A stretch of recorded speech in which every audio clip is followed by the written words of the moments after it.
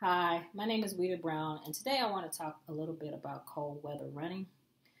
The idea came about following a few discussions on Facebook. I posted a link to an article in Runner's World speaking about motivation to run this time of year. My goal was to recruit some people to run with me. I always love company. I run year round, rain, sleet, snow.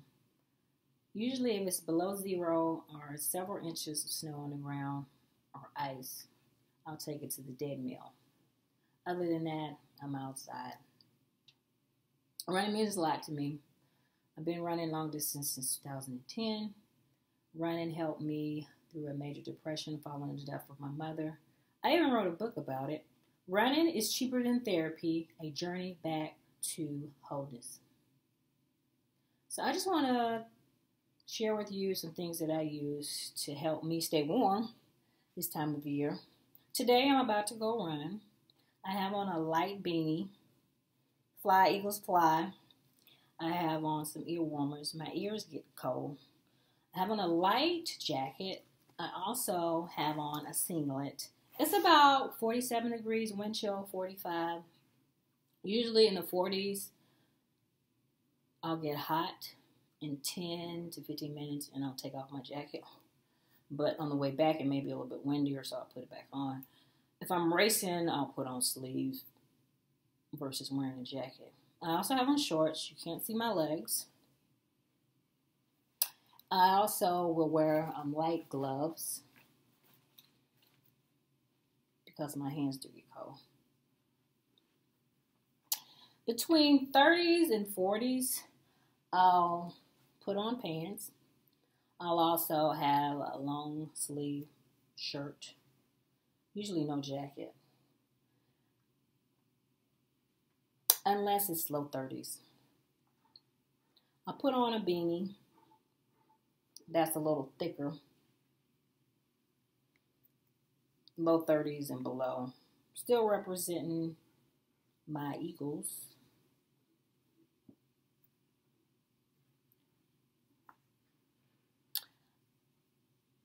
I have several, I call them gaiters. This is a neck one. I'll put on in the 30s and below. I can pull it up and pull it down. I also have some lighter gaiters. This one covers my head. This one as well. I also have thicker ones for 30 and below. I have different colors of this one. It's a little bit more warm and it's thicker. When it gets colder in the 30s and below, I wear mittens. I like these mittens. They're also cycling mittens, but they're warm. So I use them for cycling as well as running. I also wear wool socks.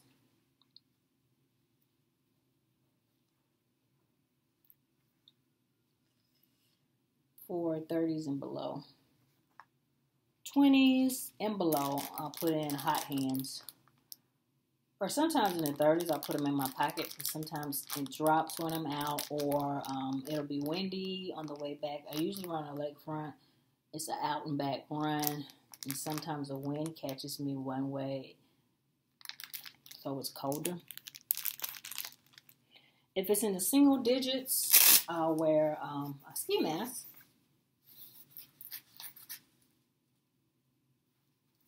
It scared a few people, but it's really warm. I don't put it on if it's 20s or above because my face actually overheats. When it gets down to 20s, teens, single digits, I'll wear this jacket with my long sleeve shirt. This is thin, but it's warm. And I'll wear this fleece jacket, which is really warm, over it. And sometimes, as I mentioned before, it's warmer in one direction versus the other one. So this way I can take it off and put it around my waist. Basically, the key to running in the cold is layering. And also, after you run enough, you kind of know what's good for you. I run hot, so when I'm running and I see people that usually have on more clothes than me, you have to figure out what's good for you. That's why I like the runner's work guide, because whether you run hot or cold, whether it's windy where you are, it can kind of give you a guide on what to wear. When it's raining, I have a thin jacket, but it's waterproof, and also I wear a visor or usually a hat when it's warmer. I mean when it's cool. Excuse me. I have a thicker waterproof jacket. It has a hood, and I still wear some type of hat, something with a bib to keep water on my face. If it's snowing, I'll sometimes wear my ski goggles. That way I keep snow out of my face if it's snowing a lot. So these are just a few items that I use to keep me running all year long.